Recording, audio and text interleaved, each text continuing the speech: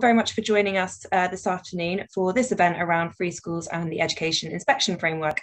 My name is Hannah Jackson. I'm the Head of School Programmes here at New Schools Network and will be chairing today's panel session. So first of all, we are very pleased to welcome our three speakers today, all of whom have led free schools through an Ofsted inspection under the EIF, which was obviously introduced back in September 2019. So all the schools that we'll be talking about today were inspected in early 2020 and all received an outstanding judgment. So the three speakers that we have today are Stuart Lock, Chief Executive of Advantage Schools, which includes Bedford Free School, which is a mainstream secondary based in Bedford, which opened in 2012. We've got Marie McConville, who is Principal of Harmonise AP Free School Academy, which is based in Liverpool, and again opened in 2013. And we also have Dr. Jonathan Gray, who is the head of Callyworth College, a new 16 to 19 free school based in Cornwall, which is part of the Truro and Penwith Trust. And they went through their very first inspection under the new framework and achieved an outstanding. So well done, Jonathan, for that. So in terms of how we will proceed today, we will have each of our speakers just giving a brief presentation for about 10 minutes each to talk about their experience of being inspected under the framework. They'll be talking a bit about actually what happened on the day itself and the lead up to that, comparing to previous experiences of Ofsted inspections, also reflecting on more generally on what has made their practice outstanding across the board. We'll then have a panel discussion asking all of our speakers a few questions for about half an hour or so, and we'll then open up to questions from the floor for the last half an hour or so. But please do feel free to submit any questions throughout the session into the chat box at the bottom, and I will collate those at the end, and we'll sort of go to our speakers there. As you have probably seen, the little flashing light in the corner means that we are recording this session, and we'll just be recording the presentations and the panel discussion, but we will stop recording for the Q&A at the end, so please do feel free to ask questions sort of in confidence. And I think in terms of sort of housekeeping rules, I'm sure you're all very familiar with Zoom etiquette. If you just keep yourselves muted. If you want to ask any questions anonymously, you can do that by messaging me directly, again just using the chat function. So I think that's everything in terms of housekeeping. Just at the end, there will be a quick poll, so please don't dash off until we have launched that. And we'll also be sending out a number of resources and things at the end of the session as well, particularly for those of you who are facing or coming up to your very first Ofsted as well. There'll be some further events coming up around that in particular as well. So without further ado, I'll hand over to Stuart for the first of our presentations. Thank you. So much, Hannah. Good afternoon, everybody. It's very nice to be here and welcome. My name is Stuart Lock, and as Hannah said, I'm the Chief Executive of Advantage Schools. We're a very small multi-academy trust based in Bedfordshire. We run currently a secondary and a primary school. I've been very hands-on during both of our Ofsted inspections in January of 2020, which is why I feel like I've got some authority to come and talk here. I was also the principal at Bedford Free School, the secondary school, which achieved the outstanding from 2017 onwards. I think it's worth starting by saying that the inspection that we had at Bedford Free School we asked for. So I phoned the regional HMI, I asked them, the senior HMI, I asked them for a Section 5 inspection, and the reason I did that is because Bedford Free School was a good school, but we firmly believe that under the new evidence inspection framework that we could achieve outstanding. And if a good school has an inspection, normally it gets a Section 8 inspection, as I'm sure you know. A Section 8 inspection can't change the grade, it can only recommend that the inspection after that is a Section 5. We didn't want to wait another 3 or 4 years, so we asked for a Section 5 inspection. It's also worth knowing that you might remember a year and a half ago, 2 years ago, there was lots of stuff about potential off-rolling across the system. And when the inspectors phoned and said, you're having a Section 5 inspection, actually a week after we had a Section 8 at our primary school, Elstow, they said, even though you asked for a Section 5, we were going to give you one anyway because we've detected unusual pupil movement in your school, and we had to talk about the context of Bedford, and they went line by line through every child who's ever left our school for the last, I don't know how many years during the inspection. So it's worth just being on top of all that. I have to say, by the way, of course, there's no off-rolling or anything that happens in our school, and they didn't obviously find anything there at all, but they are extremely thorough, and it's worth knowing what happens there. And I guess that's the first thing for me to to talk to you about. The reason that we asked for a inspection and a Section 5 inspection is because I think the trust that I run is, we're big fans of the new inspection framework. I know not everybody is, but we felt like we'd come across a situation where the focus of Ofsted was aligned with the way that we've run our schools for the last 4 years or so. And as a result of that, we felt like we were significantly ahead of the game compared to perhaps some schools that had seen the focus of the evidence inspection framework on, the substance of education, broadly the curriculum, and perhaps have gone, I'm not sure we've looked at our curriculum sufficiently. Curriculum has been at the centre of everything that we've done at Bedford Free School, and indeed at our primary, but at Bedford Free School, certainly since before even I was the principal there. And so we feel like the EIF really aligns with our direction of travel. So I'm not here to say that we managed in between the new inspection framework being launched and January of 2020 when we had our inspection to turn the school towards the direction of travel of Ofsted. It's been a long journey towards a school that we're really proud of. And I'm a big fan of the focus on the substance of education. I'm a big fan of the focus on good outcomes, but good outcomes achieved the right way. So perhaps in previous Ofsted frameworks, it was possible to get good outcomes, I don't know, by entering pupils for easier qualifications, by hot housing pupils with a very narrow curriculum, by extending the length of Key Stage 4 and teaching the specification at the expense of curriculum. I don't think that the focus of the training for Ofsted inspectors more recently allows schools to get away with that, get good results and achieve an outstanding Ofsted. There's much more on the substance. And that's the most obvious change, I think, that people talk about with the new Ofsted framework, the focus on the curriculum. As a result, unfortunately, in my view, we have people coming up with intent, implementation and impact statements on their websites, things for Ofsted inspectors to go and look at. And I think that that's the wrong way around. I think that those colleagues who do that for understandable high stakes reasons, like how do I make sure that Ofsted inspectors know that I'm looking at the curriculum, I think are focused on the proxies that inspectors might look at the expense of the substance of the really hard work of looking at the curriculum. So I think that we had an intent statement, but we've never called it that. My vision for my trust is that all of our pupils will join what we call the community of educated citizens.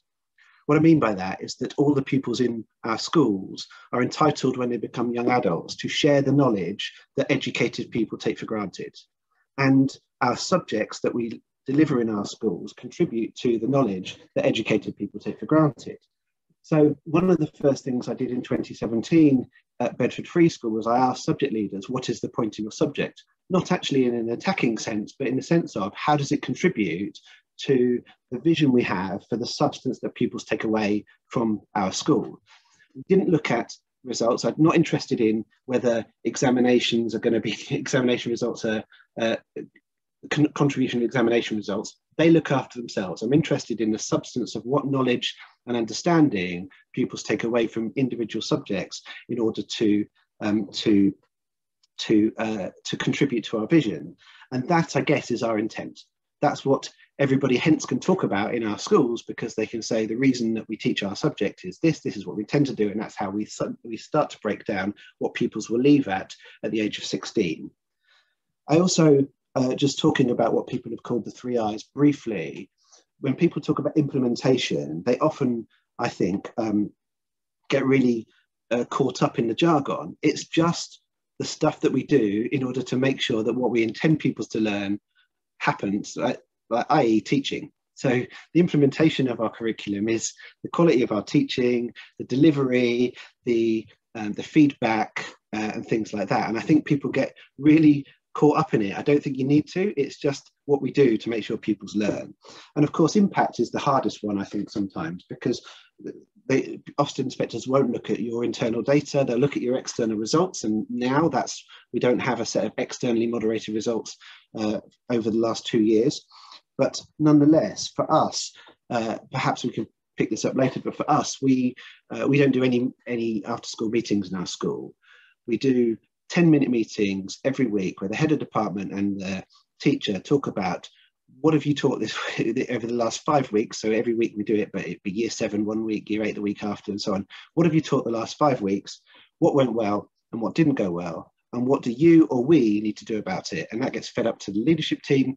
That's the focus of leadership team meetings.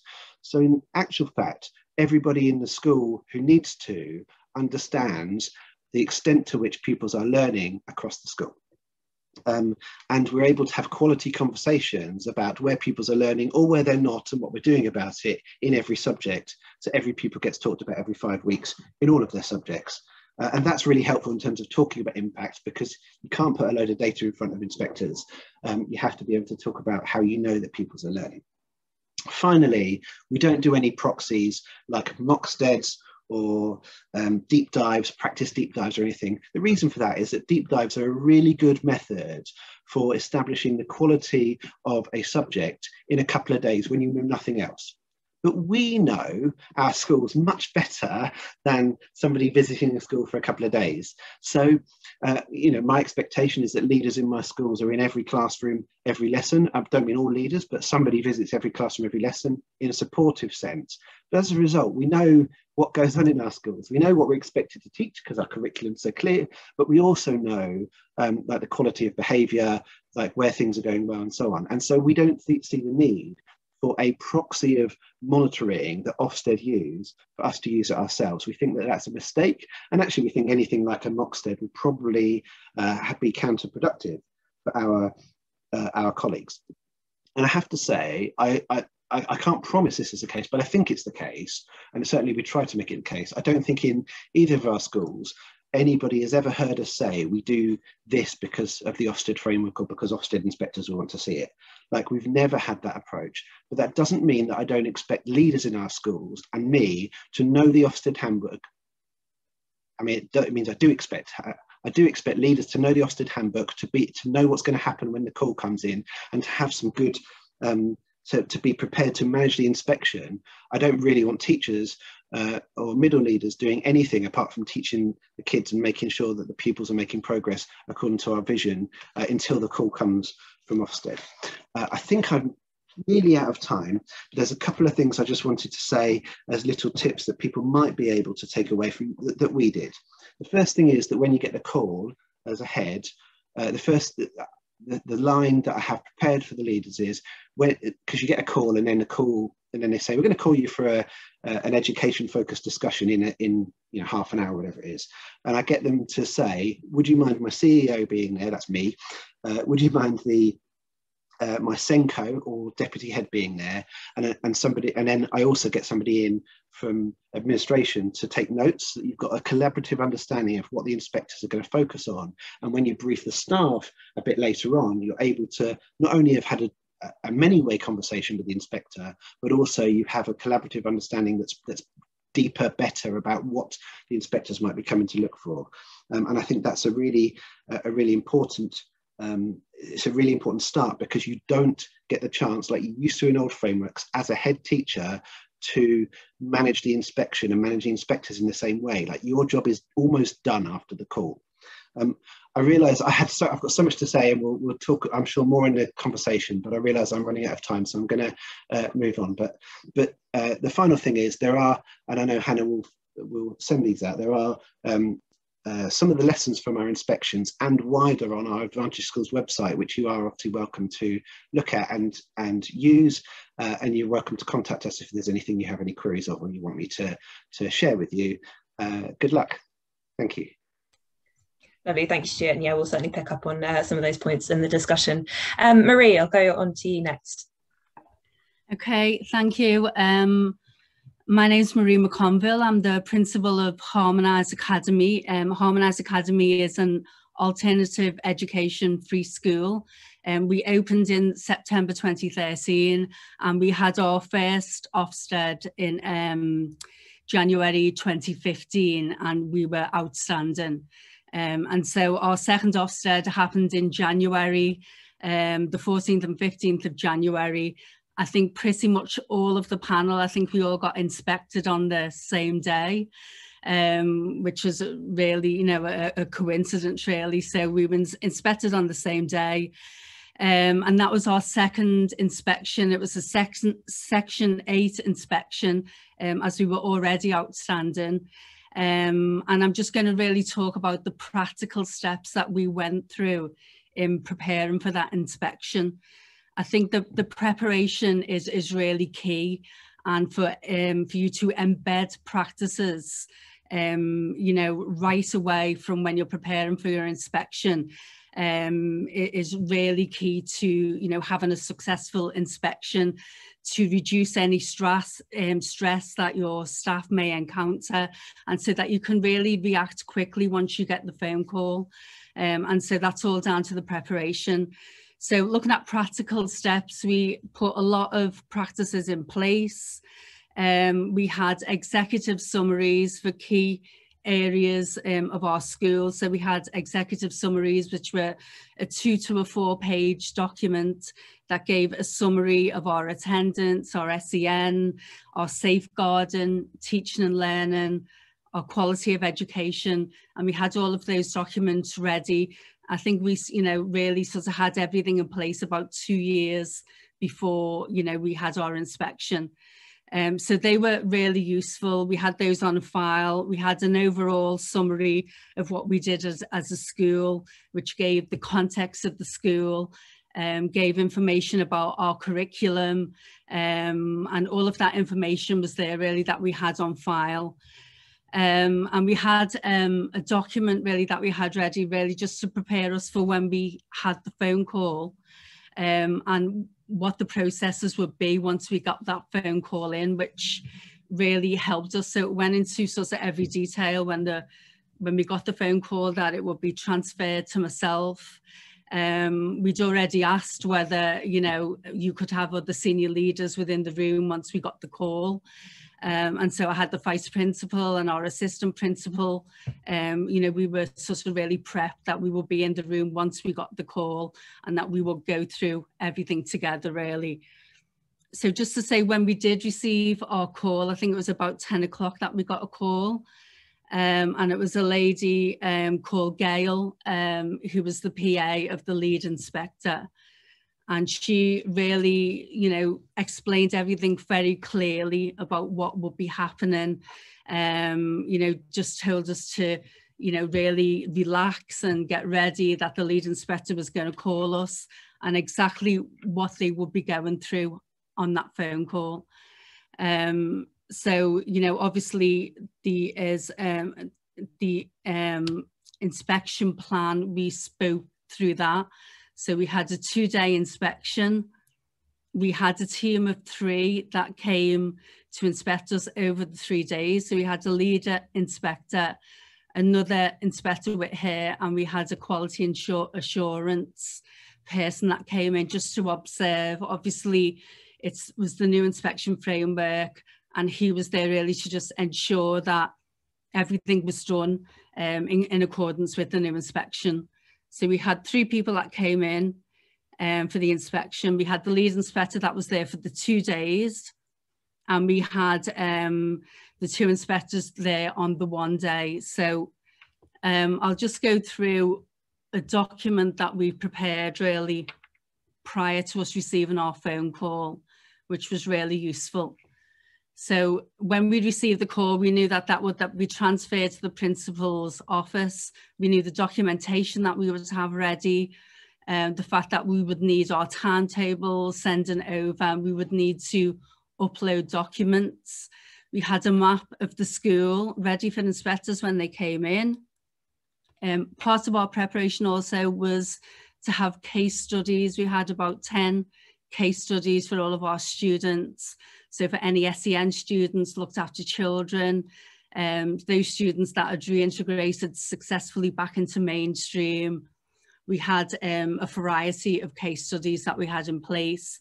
And then we had things, you know, for pupil voice, what students we felt would like to speak to the inspector, what parents, we had all of those lined up, as well as referring schools and local authorities if the inspector wanted to speak to any of them. we had all of that detail down on that document. Okay, so just going through that. So when we had the inspection, we had the lead inspector that came in. They arrived at 8 o'clock. So she had a meeting with myself, and then she had a tour of the school, met with all of our staff, and then at 9 o'clock they observed really the start of the day. So when our students came in, and they observed exactly what happened, how we greet our students, and all of those things were put in place. And then we sort of had lesson observations, and we were asked what subjects we sort of thought for the deep dive. So we were told that English was going to be one of the subjects that they would be looking into as a deep dive, and then also our performing arts, that they were going to be looking at that, and then science as well. So they selected those 3 subjects, and basically for the first day, every lesson really was observed by the inspectors for those subjects. They met with the teachers, the senior leader, the vice principal was in all of those meetings, and they went through the curriculum really. So really asking teachers why they taught things at certain times within the school year, looking at sequencing, looking at our curriculum and so on. So they spoke a lot about the deep dives and what would be happening within there. So the second day, it was just the lead inspector that came on the second day. And she sort of, again, done some observations, met up with staff, made phone calls to the local authority and other schools.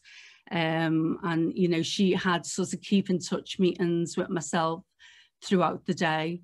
So this was something that was quite different from our first inspection. She didn't meet up too much with myself as the principal. She would meet up with the teachers and staff, senior leaders, and then just sort of keep in touch with me over the 2 days and feedback how things were going. And then obviously met with governors, and then we were sort of given our outcome on the second day.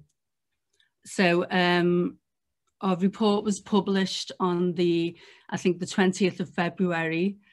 And, the impact of that report, when you sort of read the report, it's written for, parents and carers to read the report.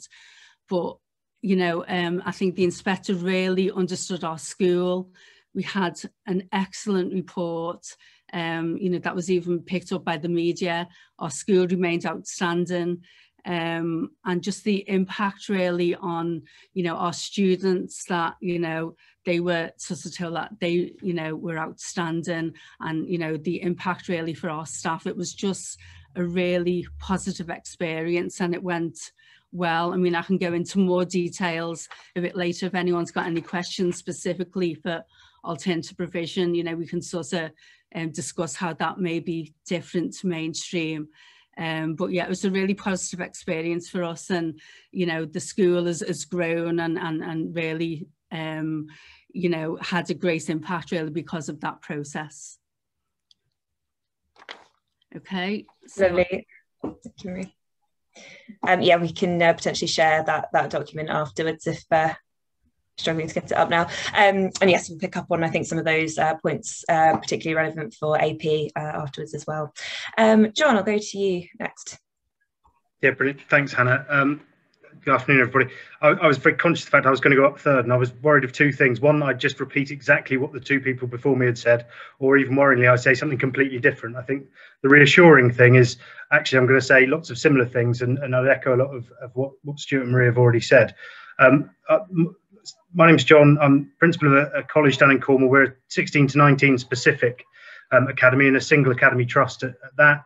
We opened in September 2017, and we've now got just over 1,200 students, predominantly studying at level 3 with a bit of level 2, plenty of GCSE resits and other wonderful policies that we're mopping up for in the sort of local community that we have to deal with. and we were inspected in January. I hadn't clocked we were inspected on the same day, but I can echo lots of things. We said that day in January, I was very glad of the things we had done and had learnt some things since there that reflecting on. I was trying to work out what I could share that would be of use, and Stuart said something brilliant. I've never met Stuart before, but he spoke the best bit of sense. Lots of people speak in a long time, and he simply said there is no magic document, no magic formula that you can just roll out. It's bigger than that, and the new inspection framework is, to my mind, a really good alteration to doing what Stuart and Marie said, of really getting to heart of what is it like to be at that school, what is it like to study there, what kind of institution is it, and what I was most glad about when our report was published, that the report reflected the institution I thought existed. And I think that's really important, is that you have to be, as a leader in the new framework, you have to be sure that what your role is ensuring that what the inspectors leave with is an accurate reflection of the institution you believe exists and you exist in every day. And that's harder sometimes than others, but it's important you make sure that by the time they leave, that's what's there. And a key question that we were very fortunate, I think, to get a really good lead inspector. A key question she asked a lot through those keeping in touch meetings that I think is a really important question to bear in mind is, do you recognise the college I'm giving you the feedback on? Do you recognise the school I'm describing?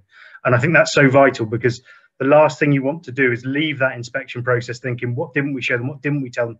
Why didn't they see what we see? You might have differences of opinion, but I think if through the process you're saying, well, I don't recognise that, and you're finding ways to make sure that's what inspectors are seeing. So the great thing is, I'd echo loads of things. Marie talked about planning. You can't plan and legislate for the inspection process, but I think there's a lot of things you can do. And we had lots of very similar documents to the ones Marie outlined. We had particularly of use to us was a 48 to 72 hour plan that could kick straight into action once we got that phone call to say who does what, who's responsible for what, who's making sure things happen, who's making sure the right emails that are pre-written are sent to the right stakeholders, the right people, so that you're not worrying about writing those at the time, have those ready to go. And don't overlook the basics with that planning. We made no stipulation that staff had to be in the building, but virtually every single one of them wanted to be there, making sure their bit of the school was as good as it could be, that their bits are in place. So just simple things about communicating when the buildings are unlocked, who can get in when. Are there a bit of free down our way in Cornwall? There were free pasties at lunchtime for people to keep them going when they were there, so they could focus on making sure they were doing those bits if they wanted to be there doing it, and making sure those communications were concise and clear and there. Stuart talked about those 3 I's, and I was very resistant to the 3 I's because I thought, why have they come up with new words for why do we do what we do, how do we do it, and what are we doing to improve, and where do the students go with this? Why have they come up with these 3 I's? This is madness. What we did do a bit of, and teachers are good at it, is we kind of tried to talk their language a bit, because we knew inspectors would come with this new framework. We knew getting inspected early on in a framework, they would be keen to follow the mark scheme, if you like, follow the handbook. And we just tried to have those internal discussions about, if someone says, what's your intent? What do they actually mean? Well, why do you teach the blooming course? Why should students do it? Make sure you're confident to have those answers ready to go. So we didn't instill those things. We made sure people were aware of what it might mean. During the inspection, I think communication is key. And Marie said exactly the same thing as Stuart said it. Have plenty of people around that phone when the phone call comes in, so you can all note things down. Make sure you know exactly what they're coming to do. Where are the deep dive areas? What are they expressing are anxieties they want to dig into? Make sure you've got multiple ears hearing it from multiple angles. And Stuart said, get someone from your admin team who's far better at note taking than you will be, or other people in your senior team, to make sure you get all the facts of that down. And then the challenge for senior leaders is to distill the vast quantities into clear messages of what is it we want to get across as a clear sort of key strength of our school tomorrow. What is it that we want to show them that they're not seeing already? And I think that's a really key sort of part of it. And it's having those mechanisms pre-planned. If you have a keeping in touch meeting and they do say something you don't recognise as a school, how can you quickly say to people, look, the thing they're telling us they're not seeing is this. We do this every day of our lives. Why are they not seeing it? Make sure they see it in your area if they come your way. I would say I was part of an inspection under the CIF in 2016 that was outstanding at a big college. It was very, very different. Under the CIF group, what she said, you could stage manage as a senior team a lot of what happened, where they went, who they saw, who they spoke to. And if things were in difficulty, if you said, but look at the data's brilliant, you'd send them off track. That's not so much the case now. And again, one of the phrases the lead inspector kept saying to me when I was tending to old habits and trying to steer them down a look at the data route, she kept saying, it's not all about the data. Data is just one part of this. It's all about the curriculum, and the curriculum is everything.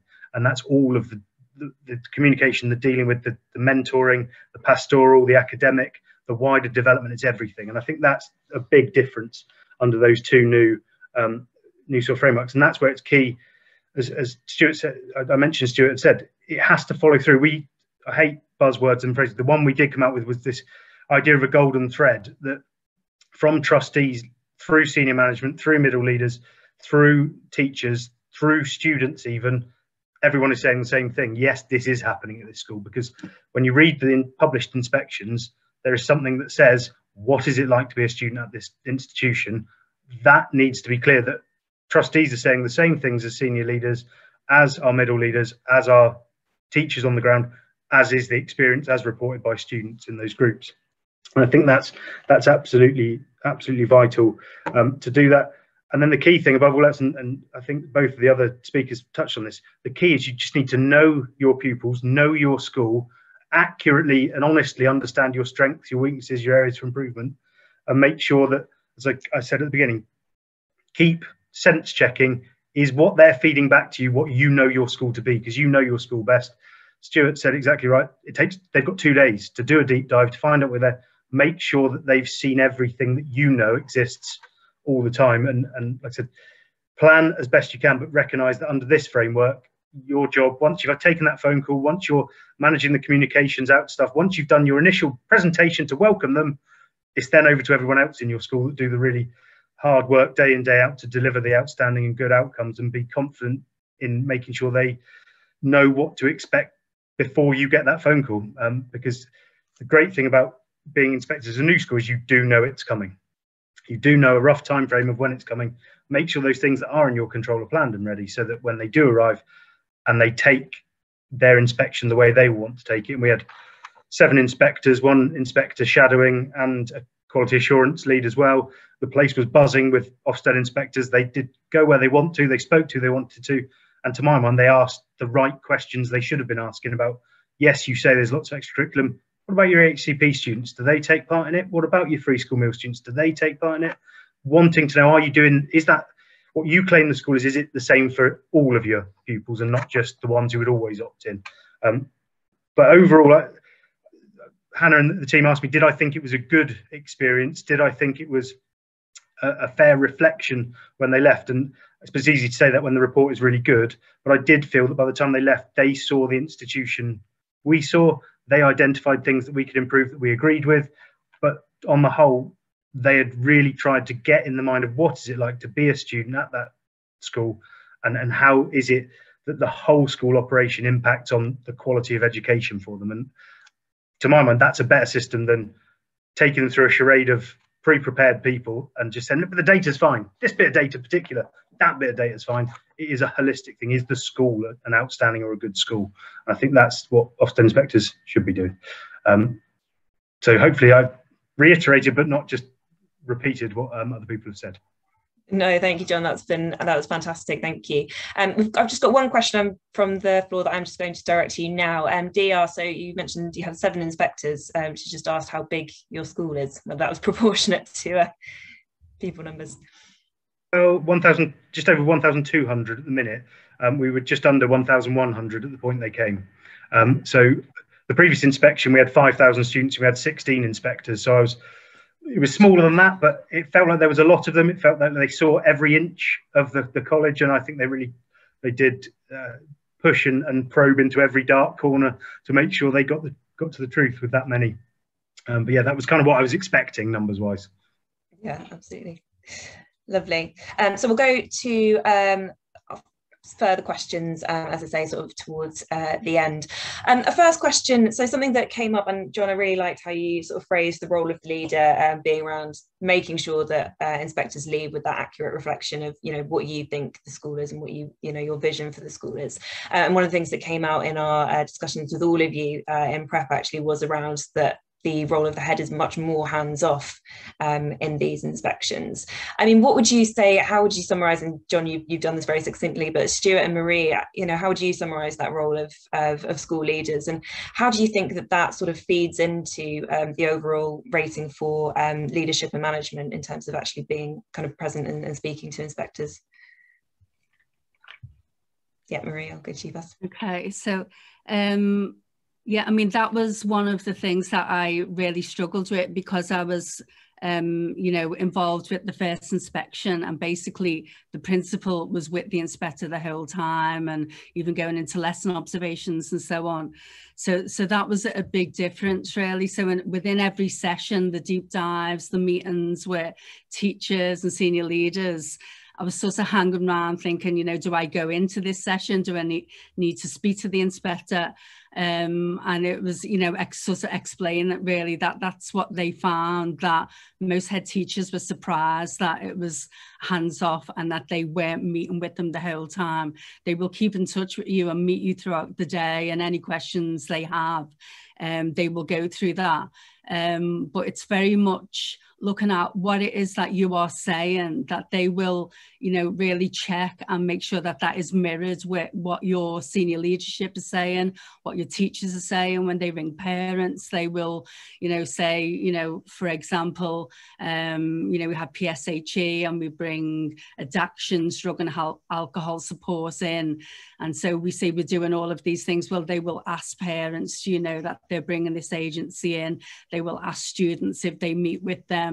So there's no stone that is left unturned. They will check things, and you know, that is not to worry anyone, but you know, I think, you know, they will check things right throughout the school, that what it is that you are saying as a school is implemented, and you know, that every sort of person, from students to parents and carers to other schools to your senior leadership, are all sort of mirroring what you're sort of saying that you do. Yeah, absolutely. Just that golden thread that John was talking about. Stuart, have you got anything to add there? Yeah, one of the challenges of leadership, I think, is that you become accountable for the work of others without being able to control exactly what they do at all points. And that's definitely the case during the Ofsted inspection. I find that particularly hard. I did like what John said about talk their language. And one of the pieces of language that I made sure that we spoke about a lot is that phrase, the curriculum is the progression model. It's featured, I know, in Ofsted inspectors training, but it's a relatively new phrase in the system, and packed into it is a load of really like assumed knowledge about the nature of progress within different subjects. And so we talked about how we know that the pupils are learning the curriculum, and that is progress without having to refer to data and so on. And I think that's something important from the start. The second thing about the responsibility for looking after, for me, it was really important that my colleagues felt like the inspection was as low stakes as possible for them. So, you know, I remember I said in the briefing that, you know, like if this goes wrong, it won't go wrong because one of your meetings has gone wrong. It'll go wrong because like we've just messed it up somehow altogether, and we do it together, whether we succeed or we don't succeed. It's not responsible to any individual. I just want you to do the things you do day in, day out that led to me asking for an Ofsted inspection. I mean, like that's all I need you to do, and I think that's pretty like a pretty good approach to take.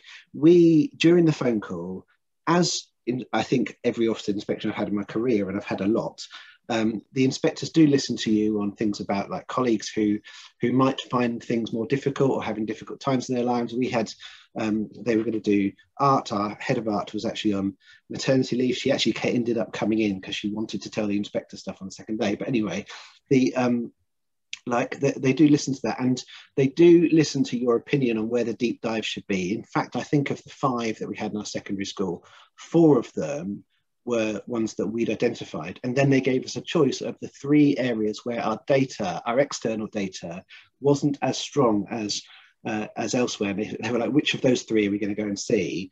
And they they gave us a choice and then said, we're not doing that one, we're going to do DT, where we had 11 pupils take the exam the year before. Now, like unlike John and Marie, I disagreed with the inspectors a lot. And one of the strategies that we made sure is that my opportunity was in the team meetings. They say, like, we don't have to let you speak, but I didn't let them say that to me, really. I was quite bolshy about it. But we made sure that there was a repository, a place where, and we did it electronically, although in previous inspections I've done it manually, where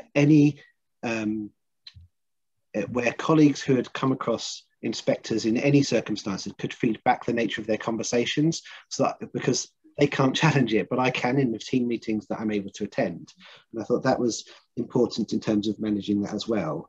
And the only final thing to say is that although it does feel a bit like no stone unturned, the purpose of the deep dives is to extrapolate about the quality of the school. So actually, if they're going in and they've chosen the deep dives and they didn't really see anything apart from to try to look at behaviour outside of those subjects, they extrapolated from the subjects they looked at, did them in depth, but then didn't look elsewhere. So it's really important to colleagues to say, actually, some of you won't get seen at all, and that was important too.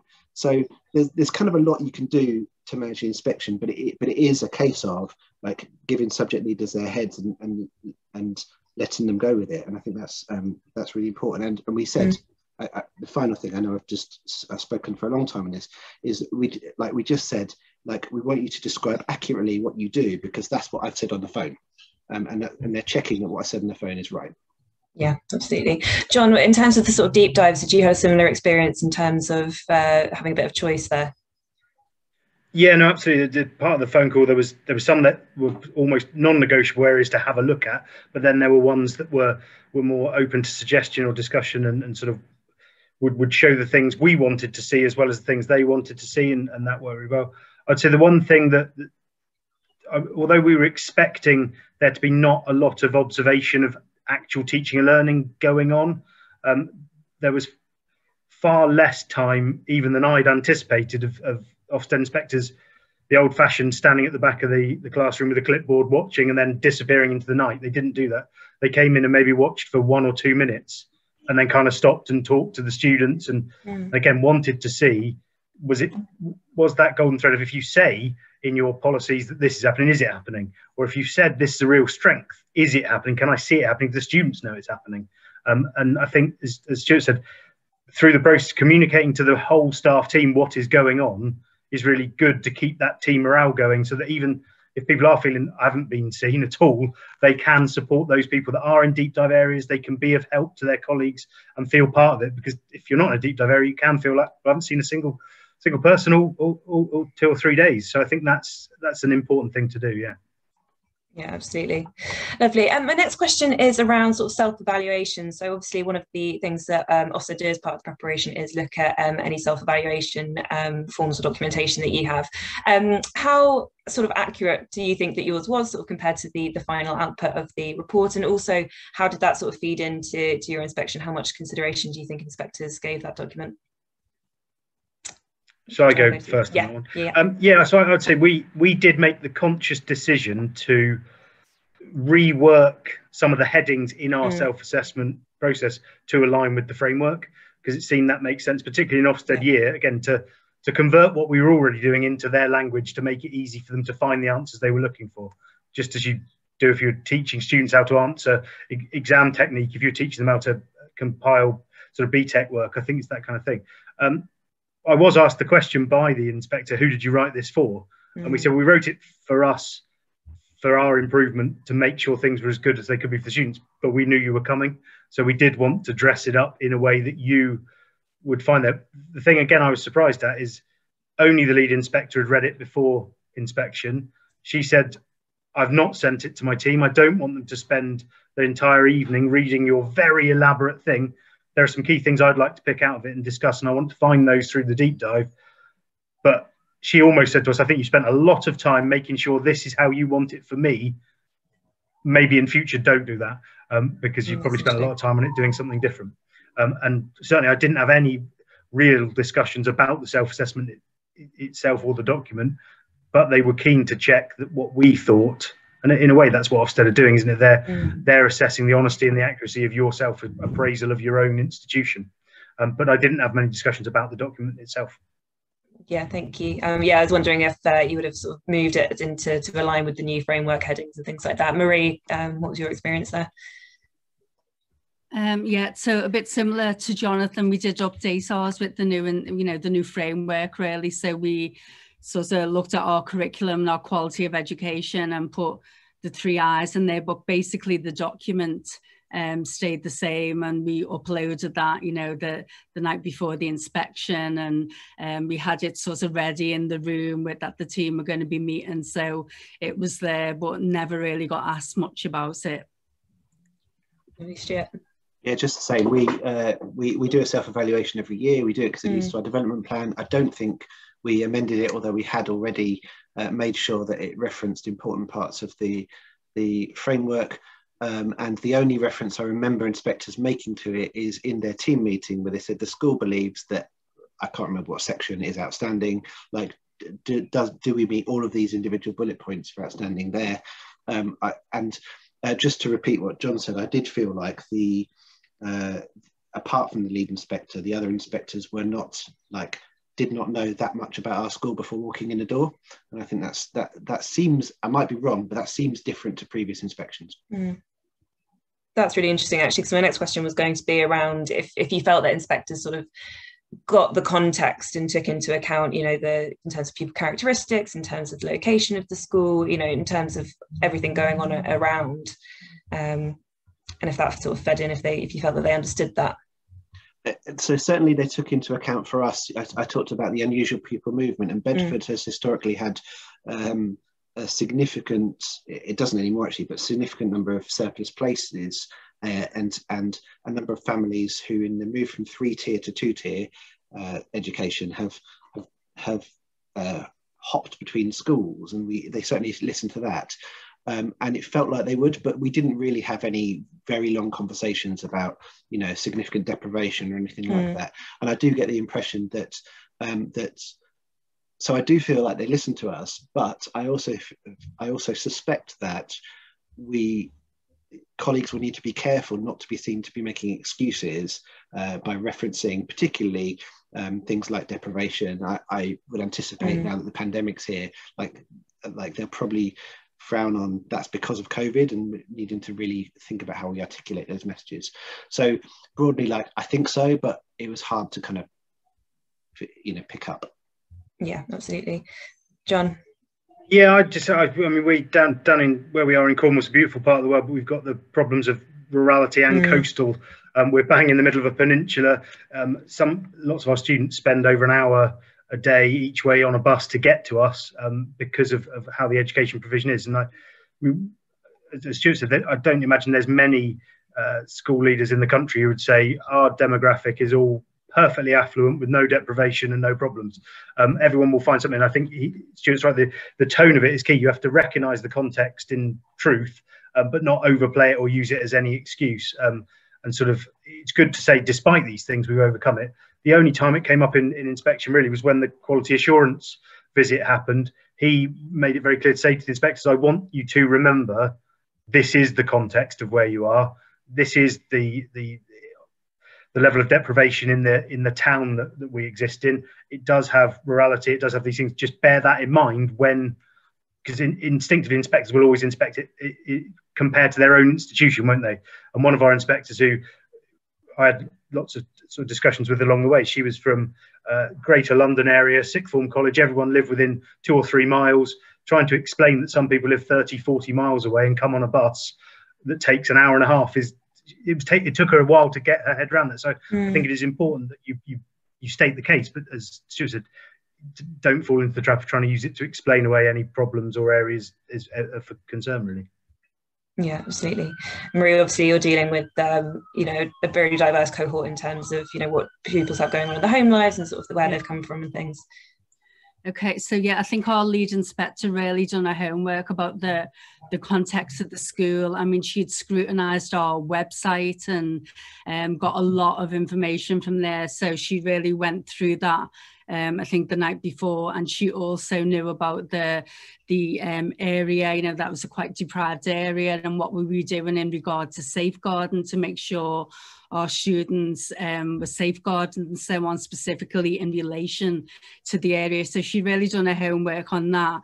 And importantly, she had experience of alternative provision and PRUs, and really understood the type of school that we were, which was great, really, because I think that had been a criticism from, you know, when we sort of set up as a school. We were one of the first AP3 schools to open. There were only 5 of us when we first opened, and so you know, inspectors really didn't have that experience of inspecting AP3 schools, and so she had that background and had that experience, so really understood the school and the students and so on, so that was really good.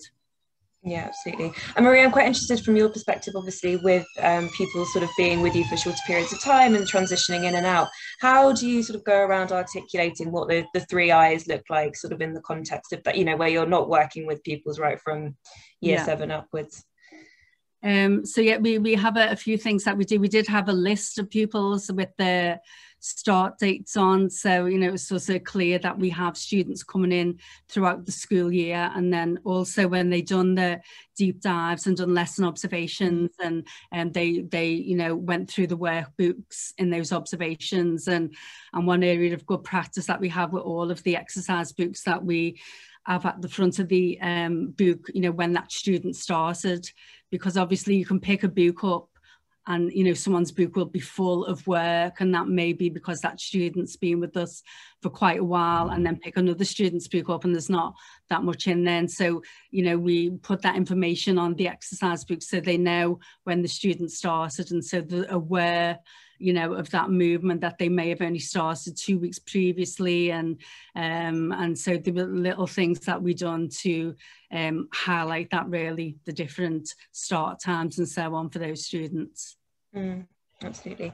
So I'm going to go to a question that's come in from some in the audience, which I think is quite interesting, and something we've touched on a little bit already, is just the sort of the difference between getting that balance right between preparing your teams and obviously having things ready to go so that you're not caught on the back foot and having to do, you know, stay up to, you know, the wee hours preparing, but also that kind of the benefit of doing things just for the sake of Ofsted, as your inspector sort of called you up on a bit there, John, in terms of the self-evaluation.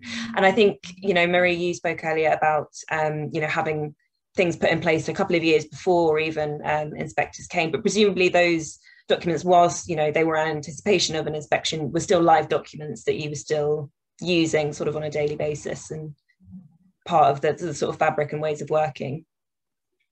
Yeah, so they were just really useful documents that we had, and we would update them termly. We'd discuss them as a senior leadership team, and so they were just such a good practice that we, you know, had in place. You know, we wanted to do case studies of students that have made excellent progress and maybe reintegrated back into school, and not just for Ofsted, just for our records, really, when we're sort of looking at how we perform as a school.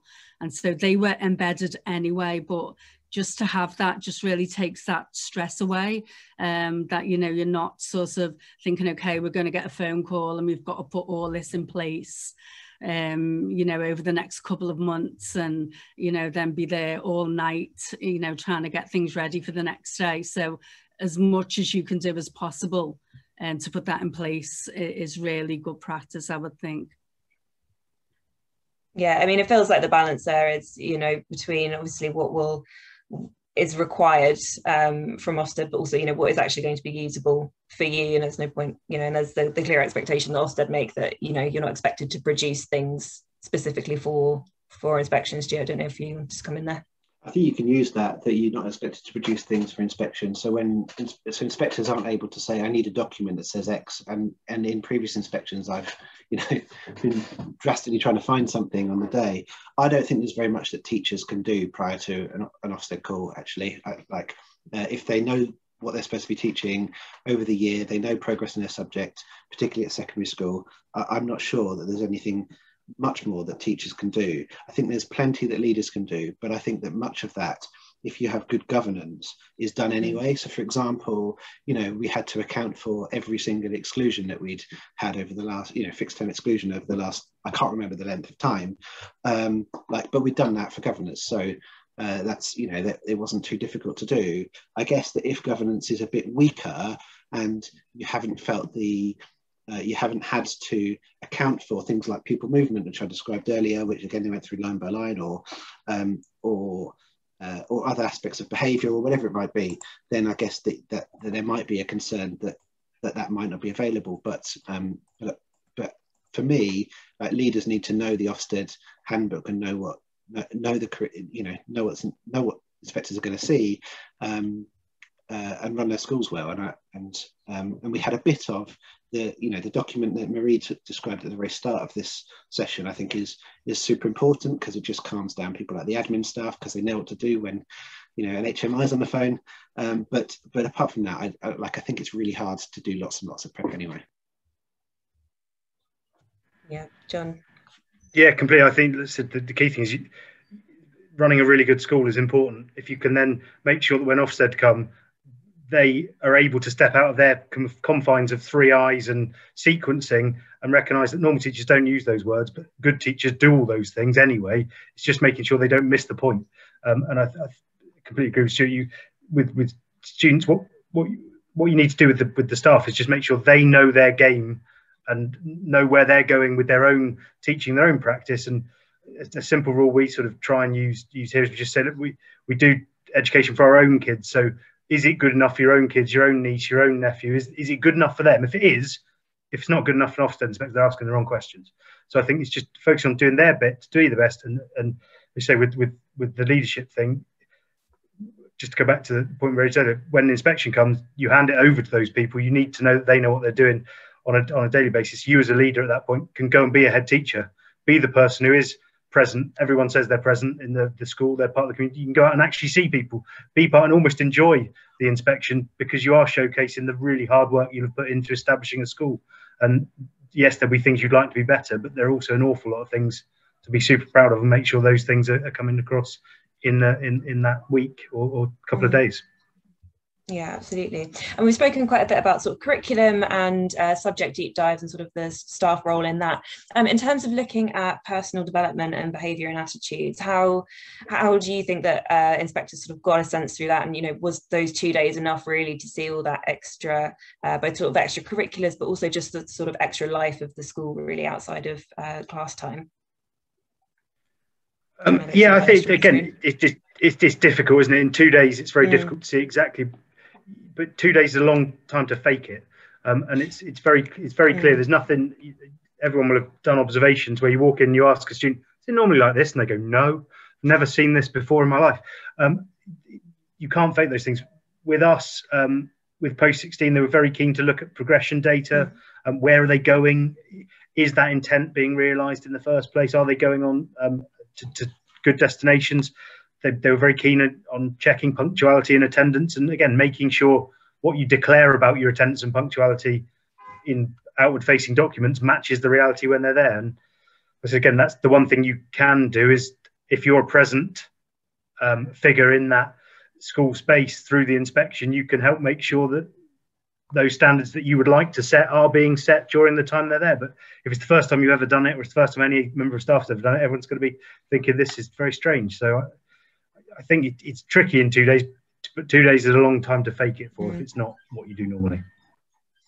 Yeah, it's really interesting, Stuart. So we have a reputation for positive behaviour. We've had 300 visitors in the 2 years prior to the inspection to see what we do, because we do some slightly unusual things. Our rules and routines are upfront and obvious, and so like it just hit them in the face, I suppose. But the thing I do remember is that the inspectors, as part of their deep dives, they're triangulating everything you've said. So they're not just seeing the teaching, they're looking at the books, they're talking to the pupils, but they walked out of lessons saying, I want those 3 pupils to meet me later on, and I want to see the teacher later on, not to talk about feeding back on the lesson, but to hear about whether whether that's the experience over time, what they'd learned before, whether what the teacher says matches what the pupils say, and so on. And similarly with behaviour, like they chose the pupils. They either chose them off a list because of characteristics, or they chose them because they came across them in lessons. And I think, if I remember rightly, and I just want to qualify this, that I might be remembering wrongly, but I think that was the only meeting with the pupils where they didn't want a member of staff from the school to be present. They wanted to see the pupils without a member of staff present, which we did check that they're entitled to do. And so that was we didn't have any say about who was in that room. And I suspect that they triangulated that with the pupils everywhere, but they would have got the same messages around behaviour because we'd had so many visitors. And the thing I said earlier about leaders being in every classroom, every lesson, means that, like, we have none of the stuff in our school about when an adult walks into the room, no one blinks, they just carry on. And they would have experienced that kind of thing. Absolutely. Marie, was that sort of your experience as well? Yeah, I mean, the inspectors will walk around the school quite freely, and they, as part of our plan, they were sort of in our dining hall at lunchtime and would be chatting with the students, have something to eat with them, go out onto the playground, see students as they arrive into the school. And so I think they really get a feel for the school and will pick up on how the behaviour is managed and what the behaviour is of the pupils, and freely walk into lessons and so on. And again, as Stuart said, we had a group of students that met up with the lead inspector, and again she met up with them herself, and so could speak with them quite openly and honestly for the students. So they really sort of pick up on that while they're there over the 2 days. They'll pick up on the feel of the school and how the behaviour is.